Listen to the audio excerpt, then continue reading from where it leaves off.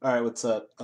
So I was testing around this map for pressure upstream throttle, and we can mess with boost like with this. So if you input that map here in the old, and then you say, okay, well, I want to figure out how to like get whatever new boost curve.